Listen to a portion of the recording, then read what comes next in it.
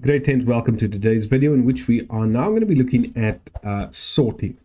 Okay, so here we have names, surnames, grades, and classes, but you can see they're all muddled up, and we might want to or need to go and sort these items out.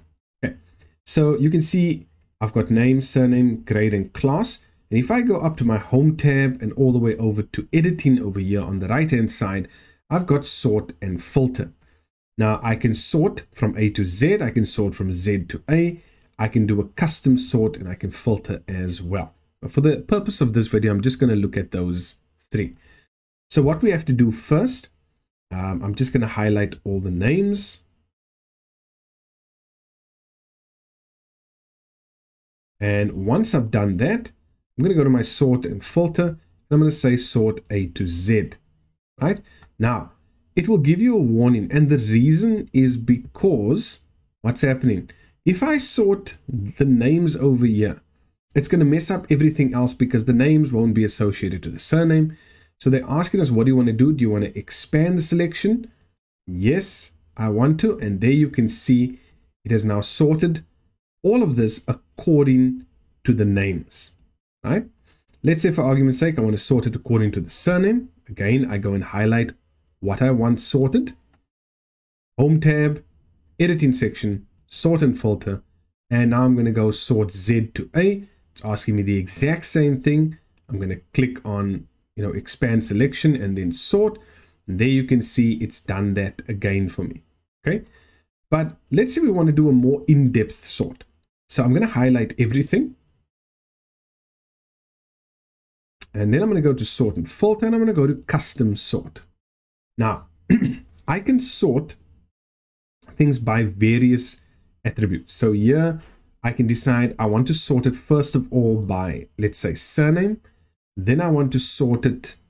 I want to sort on the values. I want to sort on a color. I can decide, sort of what I want to do.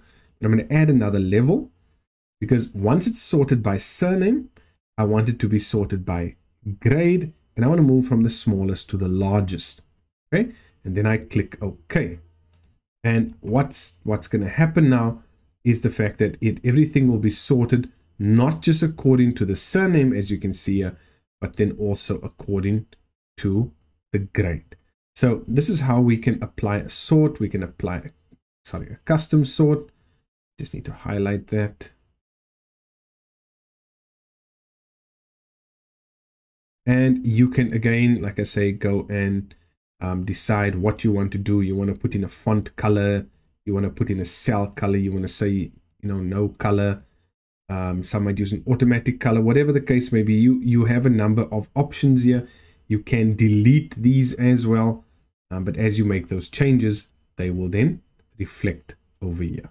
That is how we sort our information. I'm just going to do one more. I'm going to go through here and I'm going to erase everything I did.